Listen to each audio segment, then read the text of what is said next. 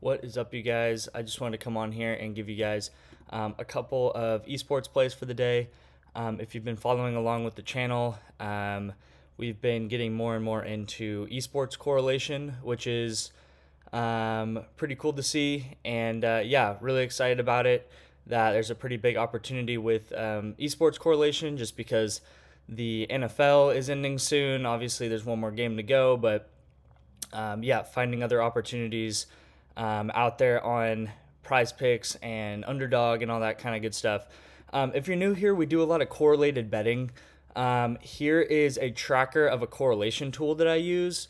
You can see that it's up over 800 units since the middle of August. So, this isn't my performance, but this is a tool that I use and I get a lot of my plays from, is this correlation tool. And you can see how well correlation works if you consistently take them and yeah, consistently put a small amount of your bankroll on these correlated plays at a high volume. So that's kind of what I'm trying to provide here, is plays that you can take at a high volume and hopefully do well with. So first and foremost, let's hop into the first play. This is for League of Legends. And how this works is, like I said, they're correlated. We got the team LEV. We got two players on the team LEV. And then we got the team R7. So two players on R7, two players on LEV. You can see the players on LEV, we have less. And then the players on R7, we have more. So how this works is, normally with League of Legends, one team is going to get up early. And they're going to get some kills. They're going to get some... like a lead, right? And tell me if you guys know how League of Legends works or how it doesn't, or if it doesn't in the comments. But I posted a video a couple days ago now explaining a little bit about League of Legends and how these plays are correlated. But just as a rundown, normally one team gets a lead early, whether that's kills or objectives, or they're just the better team. And they're able to kind of snowball that lead into more and more kills. So they get a couple kills early, and because they get strong from those kills, they're able to just keep killing the opponent, and then the opponent's not able to kill them because they didn't get that early lead, and the other team's just too strong, right? They're all Super Saiyan. So that's what we would hope for R7, right? So we'd hope R7 gets an early lead, and they're able to get early kills and snowball those kills into more and more and more kills, and then just win the game.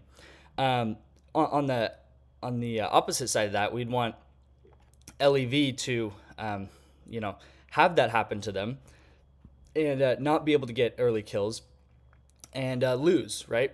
Pretty much is what we want. So yeah, that's how that works. And pretty much if that happens, if R7 gets up early, gets early kills, snowballs those kills into more and more kills, and LEV doesn't be able to do that and not be able to get kills, then all we really need is one thing to happen. We just need R7 to do that.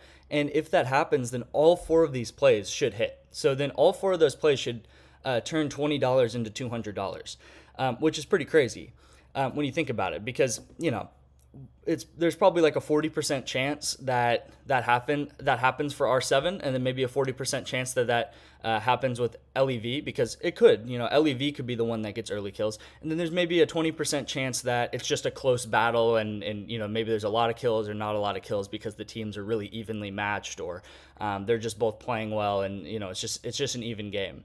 But you can see this is $20 into $200.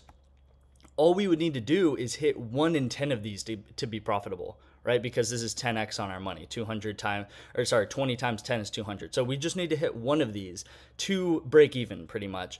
And you can see how I've put it. It's a decent odds that this does happen, that all of these could hit. All right, and then second play for the day, this is the same thing. I do recommend that you kind of put the same amount of money on all of your plays, just because that's going to work better. So whether that's $5, $10, if you're a big baller and put $50, $100, that could work too. Same sort of concept here. We got the team Go, 2 players on Go, 2 players on GW. And same thing here. We got 2 players going less, 2 players going more. Don't worry about the mid or the bot or the top or the jungle. That's all gonna kind of shake out. But yeah, we have this team, GW, and we'd want them to get ahead early, snowball their kills into more and more kills, and then the team Go, we'd want that not to happen to, and lose the game pretty much. So if that does happen, then there's a good shot that 4 of these plays hit for us, and that would be really cool to see. So yeah, we'll see how that plays out. Hopefully one of these hits. Like I said, if we could just hit 1 in 10 of these, that would break even on our money, and that would be doing better than 95% of people that do Prizepicks, right? Because most people are just doing 4 plays that are all going to be individual plays, and they're going through all these sports, and they're doing basketball and football and just these random sports all together where they're not correlated. But this way, we have pretty much one outcome needs to happen. For this one in particular, just would be GW to have a lead and win. And then all 4 of these plays should hit. So yeah, like, comment, subscribe if you guys have been enjoying, if this makes sense to you. Yeah, if you're excited for more. So yeah, let's hope these hit, and thanks for watching.